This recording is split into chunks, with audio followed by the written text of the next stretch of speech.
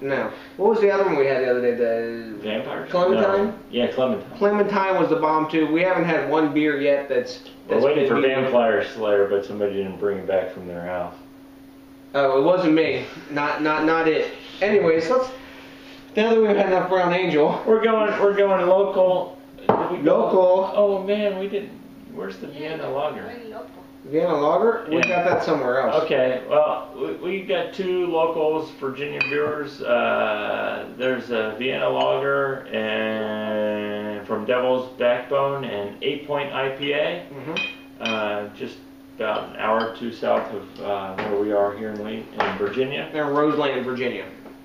Okay. In the middle of nowhere.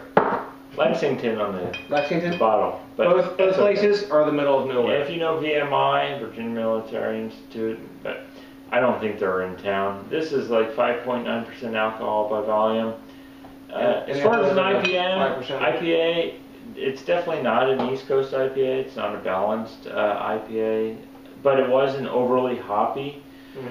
For me, I didn't sneeze. You know, usually I have a sneeze factor, and those West Coast ones really give me one or two. Didn't hit y'all with that piney stuff. Not at all. There was like I think you had mentioned it's more of a floral IPA. That floral and grapefruit mess going on.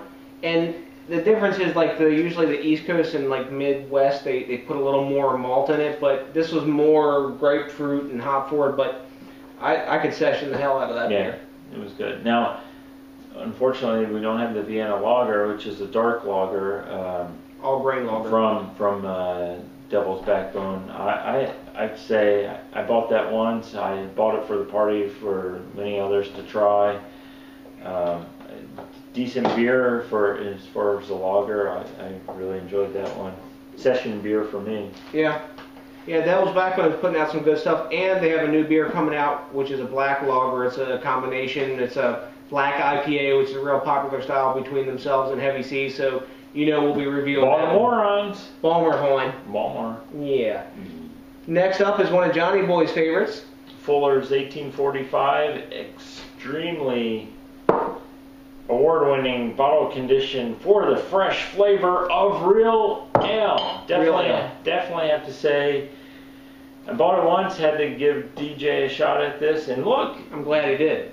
Best before June 21st, 2013. Imagine that. They put a date on it that's clear, that you can read, idiots. 6.3% alcohol by volume, very good, nice smooth beer, no real carbonation mess going on with your mouth.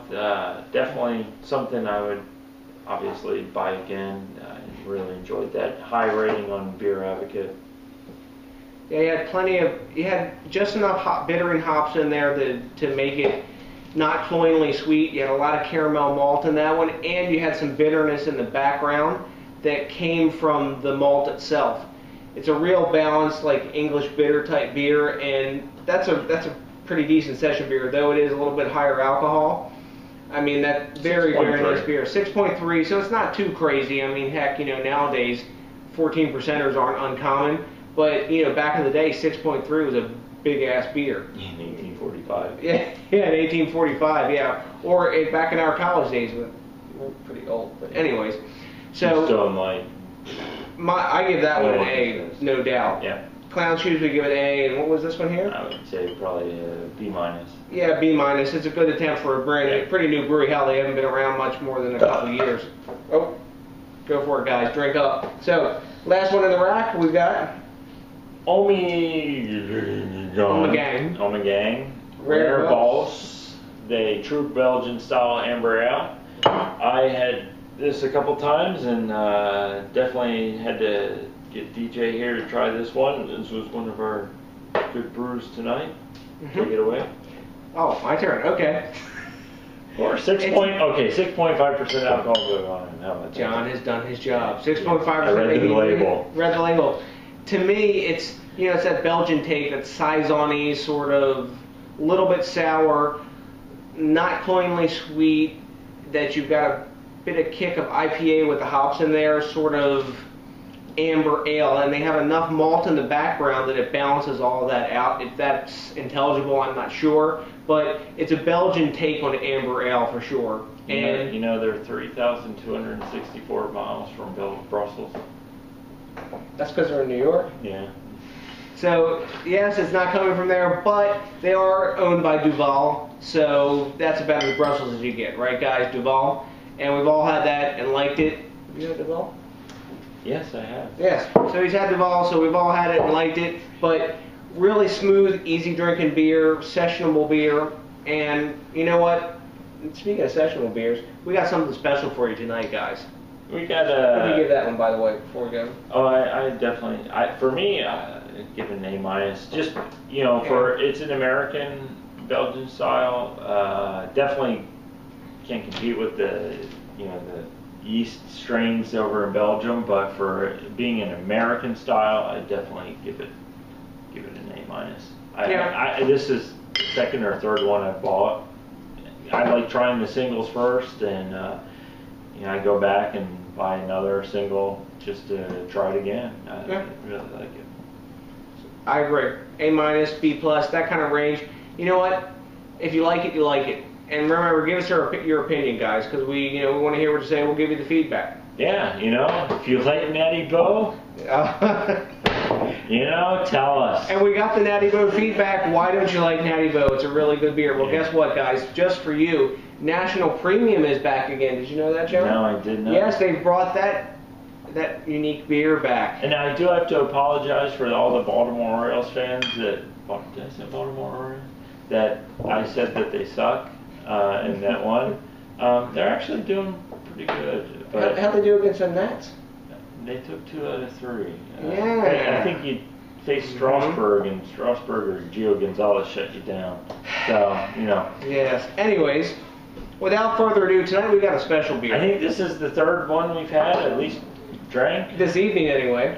This comes from, I would say, Callahan Brewing Company. But it's not really. He wanted to call it a Backend Brewing Black Ale.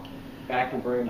He had to leave to head back home, but my brother produced a home brew, and we were going to try it. He said it was a black ale. It's a black IPA that's real heavy on the dark fruits and cherries. It's a unique brew. So we got our first homebrew review for you for our crescendo beer for the evening. He's been brewing since back in the 90s. During that first when I was drinking Rolling Rocks up at West Virginia University and Milwaukee's Beast and I was drinking like Busch Light, and it's got a nice head, nice stout, but nice head there. Probably float the. Yeah. Yep. Typical homebrew. It's bottle conditioned. Yeah. We got a solid 3-finger head on it, which is you expect that out of a homebrew. You get a lot better carbonation out of that. When you factory produce a beer, the carbonation disseminates on the beer across the bottle, so you get a little bit less head. But this, you get real tight bubbles, and man, look at that beer. Okay. This is a black IPA that's black as pitch. You're not seeing any red through this, no light at all, and man, it's solid, really tight bubble heads, but that's typical bottle conditioning. So let's do you remember what he put in it? No, it's my brother. I was freaking cooking and doing all this other crap this time. I didn't pay attention to him. I wanted to pour the beer. Okay. He said he used some hops and it was good. There you go. Something like that. But let's see what else we got on this. You can't smell it, can you? No, but I got bubbles on my nose. Let's see. This is real upfront with the floral hops. I think what I'm remembering, he put Cascade and also Warrior hops in this one. So we got a lot of floral and a lot of grapefruit up front. There's toffee and a lot of dark fruits in this beer. Real solid smelling beer. Let's see what we got on the taste. I got a beer taste, like a stout. I'd say excellent. I mean, for a homebrew, I definitely have to say excellent. The balance in this beer comes with the fruits. There's a lot of grapefruit forward hops in it, but there's this like dark cherry and sort of raisin thing going on in here that balances it off, and there's enough sweet malt that's bitter sweet malt that gives it a dry finish and brings you back for a little bit more. I don't feel the carbonation at all in it, and I believe he said this was a 6% beer, 5.8 to 6%. You know, home brews aren't really an exact science always on the measuring on the alcohol, but he, by the gravity he measured on it, we're about a 6%er. Is he your brother or my brother? No, you were cooking. I just geeked out on the beer because I'm a beer nerd. So, you know, what am I gonna do? Maybe he'll be my brother now because I'm more of a beer geek. He won't want John anymore. Not anymore. Well, with that, it was good. It was the 15th anniversary epic beer night, not for the two of us. Oh, the bromance. The bromance. But you know, probably I wouldn't be surprised next time you see us. John's been married a really long time. Yeah, we married a long time. Oh, I love long time. The next time you probably see us, maybe kind of.